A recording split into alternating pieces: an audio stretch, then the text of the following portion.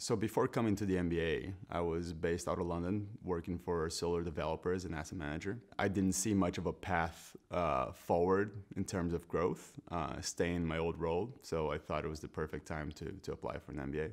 So I liked the idea of coming into the UK of a one-year program because my cost of opportunity was a lot smaller. And also I realized that peers would be more aligned in terms of career and where we are and where we want to go. So I thought the UK was the best natural step to progress my career on the MBA. Moving into finance is something that I want to do with my career as well.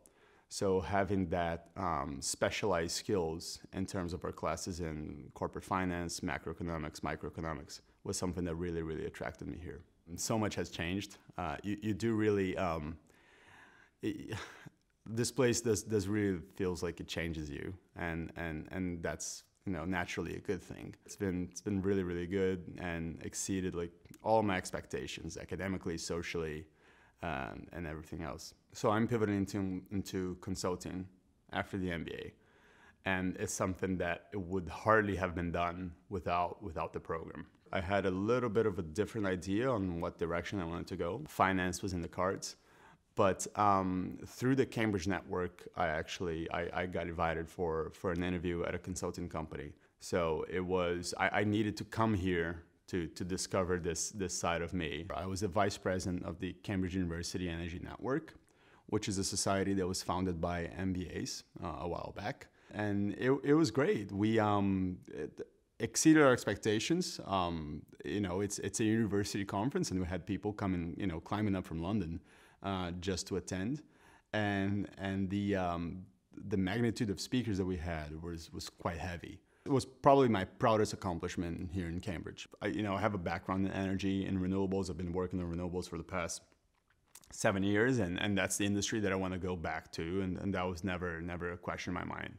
It was just the question was how I would get back to that. And it turns out that I'm going to a firm which is widely recognized for doing energy consultancy as well. And I decided instead to concentrate in finance, which is something I had never worked or had a role in before. And I thought there was more value on the growth there on that part. The MBA is the chance to diversify your views and your perspectives and to learn.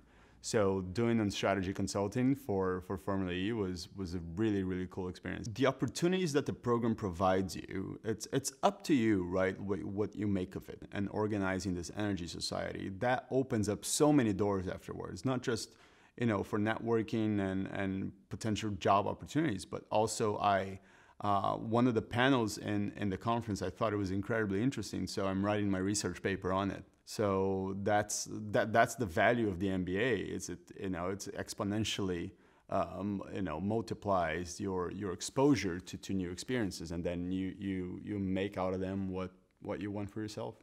In my mind, you cannot even think of Cambridge without thinking about academics, right? This is a university, this is a place where, to quote one of our professors, there's something in the air, right? And so the academic reputation of the university and of the program specifically were a bit of a deal breaker for myself, especially the opportunity to run a research project over the summer. This was very much clear in my mind. If I have an opportunity to produce something academically at the University of Cambridge that has been around literally for 800 years, why would I ever pass on that?